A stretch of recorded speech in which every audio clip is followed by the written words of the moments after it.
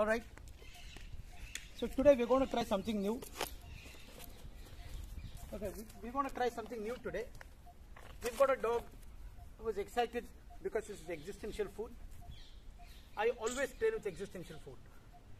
So we have a dog which is sufficiently motivated, and now we're going to introduce a completely new behavior which hopefully with all the foundations that we've been laying onto him, he should be able to grasp it quite fast. So this is just a carabiner. It could be anything. It could be a coin, it could be a nail, it could be anything that you want to train with. Right now we're going to do this. So first I'm going to get him to understand that there is value in this article. Okay. So it's just nothing. We do a couple of these sessions. Okay. Nothing great. And now okay,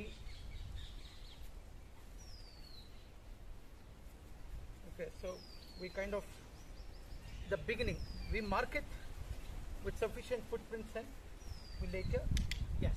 So now he understands that there's value in that. See, he's got to now look for that.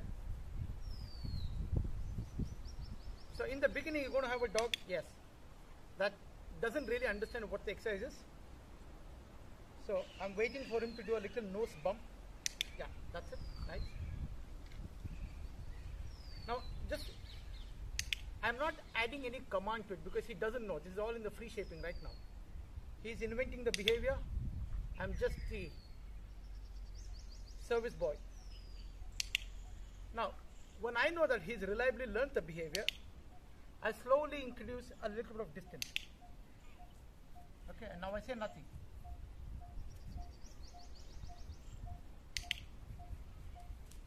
Okay. Now,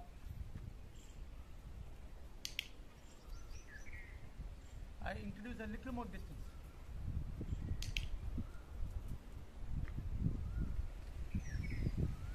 Nothing.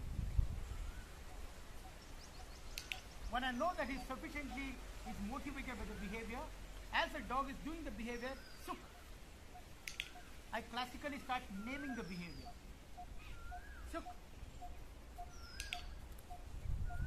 Now, the tricky portion is, if you name it and the dog does not do the behavior, you will end up naming the wrong behavior. So do it just before the dog is doing it. Suk. Now, I'll slowly become the inactive handler. I remain motionless. I wait for the dog to activate me.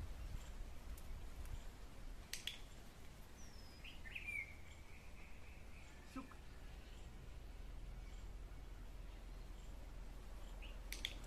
Now, I start moving around so that I present a different picture, but the dog knows the real answer.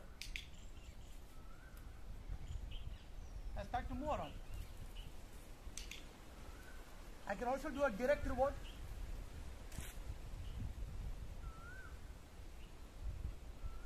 So that I get a longer duration on the article.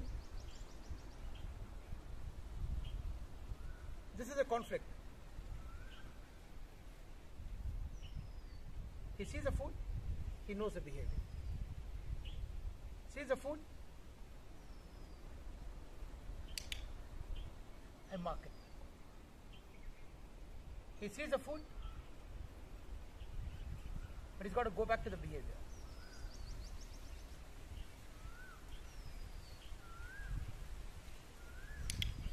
Yeah. Now I start to move around. Now I'm going to start increasing the duration of his indication. So am I going to click? You see, just a little bit slow.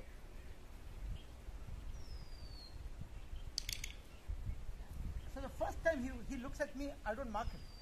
I'll wait for him to repeat the behavior. 1, 2, 3, 4, 5. But just don't push this too much because you don't want the dog losing interest.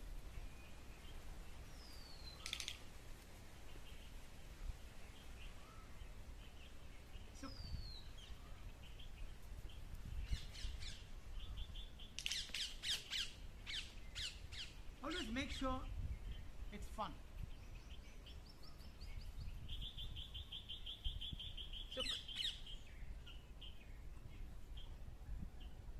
Suk. Now I'm going to go behind the dog.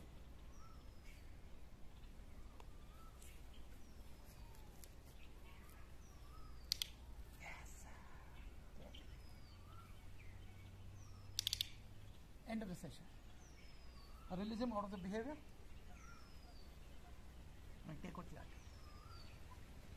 Restaurants closed. Yoris, thank you for the t-shirt.